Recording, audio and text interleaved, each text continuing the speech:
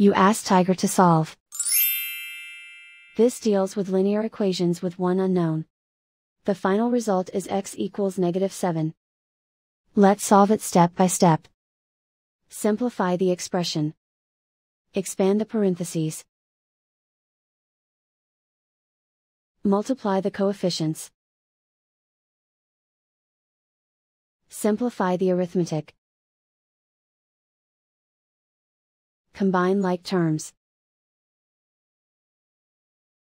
Group all constants on the right side of the equation. Add 4 to both sides. Simplify the arithmetic.